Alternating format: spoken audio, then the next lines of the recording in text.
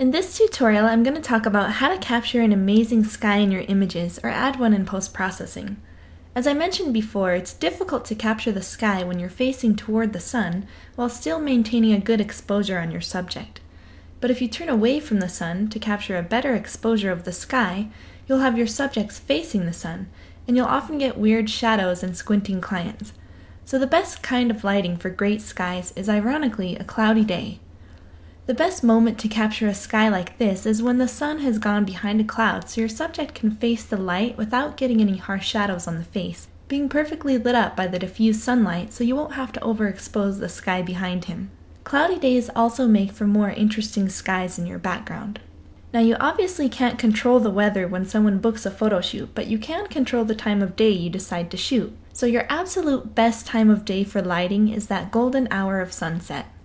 It's best to start your shoot about 20 minutes before the sun sets to get that golden light that's being diffused by the atmosphere and is much softer on the face than any other time of day. This way you can face your subjects toward the setting sun and capture the exposure of the sky behind them at the same exposure as your subject. This perfect lighting will continue for about 20 minutes after the sun has set.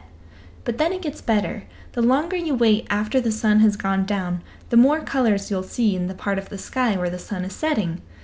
Now we talked about how difficult it is to actually capture the sunset because your subjects will be dark in order to get the right exposure of the sky. This is perfect for silhouettes, but what if you want your subject lit up too? We have a couple of options. One of the obvious ones is to use flash. In my opinion, if the flash is too obvious, then it's distracting from the picture.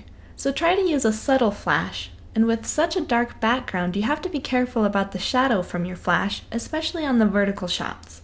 The other thing about your regular on-camera flash is that compared to the warm colors of the sunset, it will appear blue tinted, as you can see in the original version of this picture straight out of camera. So what I've done to warm up the color of my flash is use a yellow diffuser. You can use anything from a piece of sheer yellow paper to something like the Gary Fong light sphere with the amber dome on top. But in most of my sunset pictures, the real secret is in the post-processing. I actually create two images from a single raw file and layer them in Photoshop.